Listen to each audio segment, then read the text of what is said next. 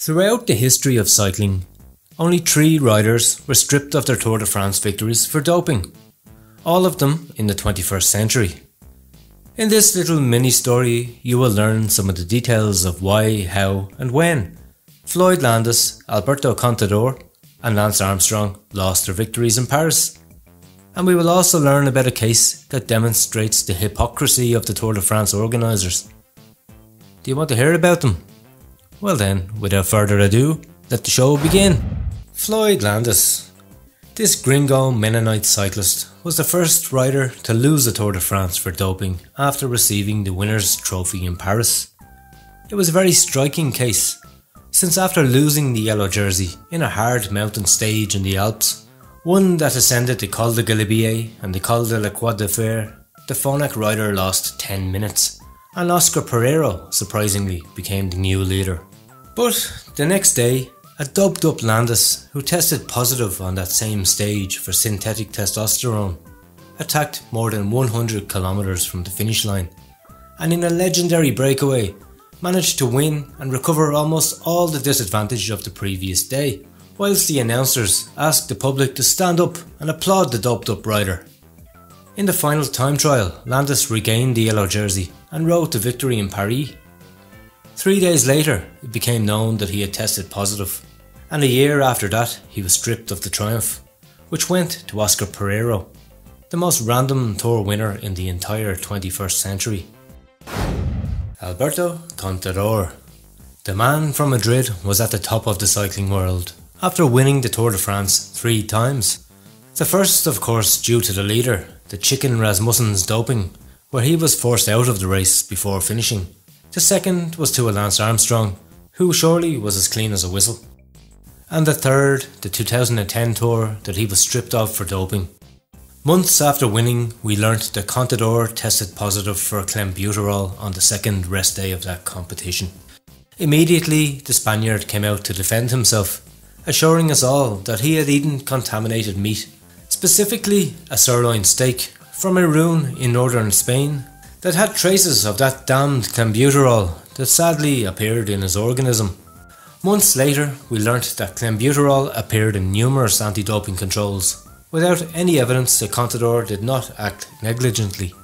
And so, the Court of Arbitration for Sport imposed a 2-year sanction on him in 2012, and correspondingly, he lost the Giro d'Italia and that 2010 Tour de France, which went to the second place, Andy Schleck of Luxembourg. To this day, he still says that it wasn't a doping case. Damn Tour de France vegans. Lance Armstrong. But we couldn't leave without talking about the most popular case of all. Lance Armstrong had conquered France 7 consecutive times, being the most successful cyclist ever in the French loop.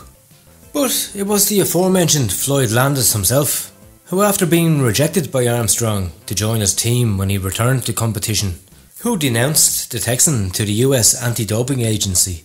He said that both he and Armstrong and his US postal teammates were systematically doping in all the tours won by the American.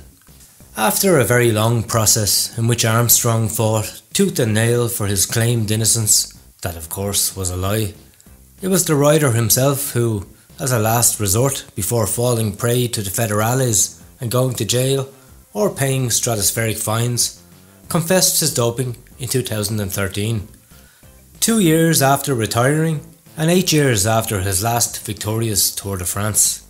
The Tour organisation withdrew all his yellow jerseys and decided not to give the victories to the runners-up, assuming that either all of them were also doped and acted outside of the law, or that the blame for Armstrong's triumphs was also theirs for covering up the gringo's doping positives in his 7 years of glory. The case of Bjarne Riis. The case of the Eagle of Herning is undoubtedly the exception that proves the rule. Bjarne Riis did not test positive in any doping control during his successful 1996 Tour de France, in which he ended the reign of Miguel Indurain. Our bald friend confessed with his telecom colleagues after a long investigation that yes, he had doped, and what's more, he himself detailed how and when, mixing EPO with blood transfusions and dozens of hormones, and with which he created a unique cocktail in the history of cycling. However, he was not dispossessed of his Tour triumph, nor his yellow jerseys, despite the fact that for Rees himself they were nothing more than souvenirs, and if they wanted him to, he would give the organisers back the leader's jersey. So, speaking as a collector, my friend Bjarne, let me just tell you that if you want, you can give me your yellow jersey.